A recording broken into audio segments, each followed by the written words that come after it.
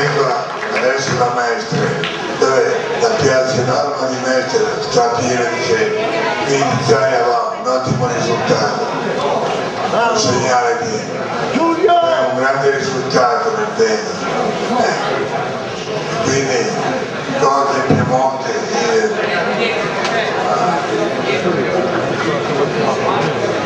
vedevo la sera, hai sbagliato regione.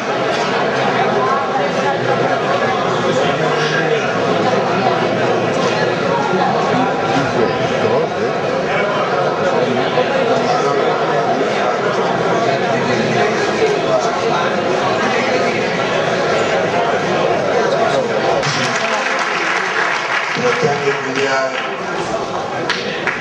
e fratelli padani, non vi preoccupate, ancora che sono così. Oh, vedo là la buca, una delle cose che avevamo promesso era le scorse elezioni quando sono venuto in piazza del federalismo fiscale, poi è tornato a casa. Adesso si tratta solo di applicarlo e del diritto di tornare molte cose di cui lo Stato si è impadronito nel tempo. I veri proprietari erano gli enti locali, palazzi, fiumi, laghi, spiagge, sono cose che ritorneranno alla società civile, i veri proprietari, gli enti locali, al territorio. Poi, il popolo di immigrazione clandestina, avevo detto, e stop c'è stato, il Marone, la sinistra pensava di riuscire a presi i voti del proletariato interno dei nostri lavoratori, quindi pensavo, faccio venire gli immigrati, quindi magari gli per fare qualche regalo, gli regalare la casa, che so, tanto non la pagano la gente. E quindi gli immigrati sostituiranno i problemi di lavoro ai nostri lavoratori, sostituiranno il proletariato esterno, sostituiranno il proletariato interno. Poi sta pensando a Marone a raddrizzare la schiena, a costruire le cose.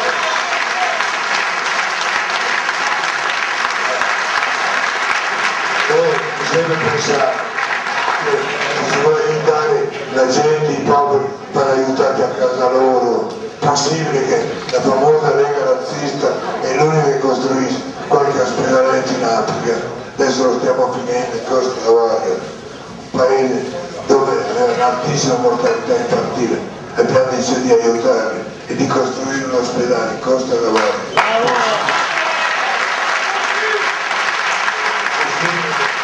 La famosa Lega razzista, sotto la Lega razzista andare a costruire gli ospedali e gli altri, la sinistra, vai parecchiato, non fare i cazzi.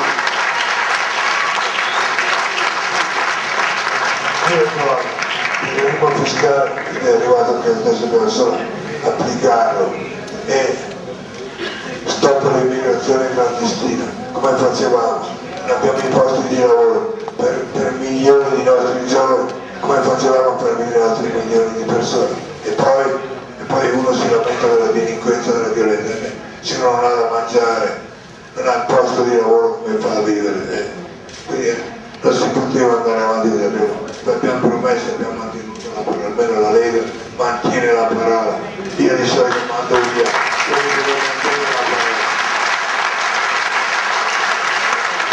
Io dire nella Lega, devo dire che lavora se in campagna elettorale dice una cosa poi la deve mantenere, e io non sono buono, non neppure con gli alleati, neppure con Tremonti, che sapete, prima di tirare fuori la Lega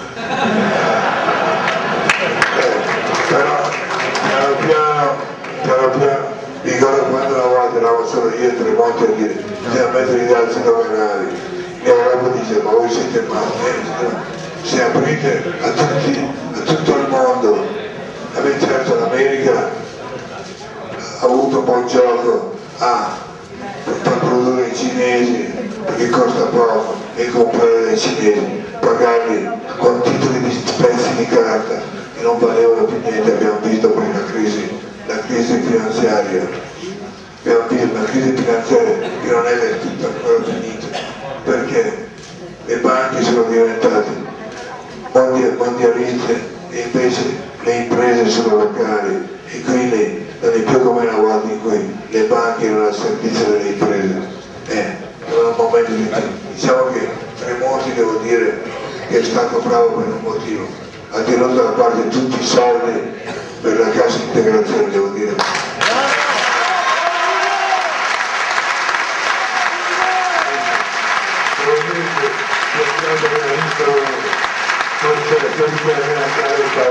Il paese non si rilascia col federalismo fiscale, smuovendo le cose, i beni che lo Stato lascia a marcire, meglio che vengano alla società civile, pensare agli terreni agricoli, è meglio darli ai giovani che magari lavorano e magari si fanno una vita, investono per la loro vita. Ebbene, piano piano stiamo arrivando, siamo lì. E quindi poi dice, c'è qui davanti il portone del Corriere della Sera, bravo Fieri, di Ferrara, Emiliano, furbacchione,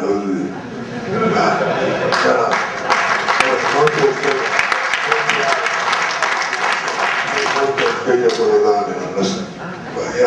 In Lapponia, quando la Padania ha vinto il mondiale di calcio, e lui arrivava sempre alle 5 di mattina, veniva in camera mia con gli altri giornalisti, perché in Lapponia c'è solo di mezzanotte, di notte c'è sempre il sole.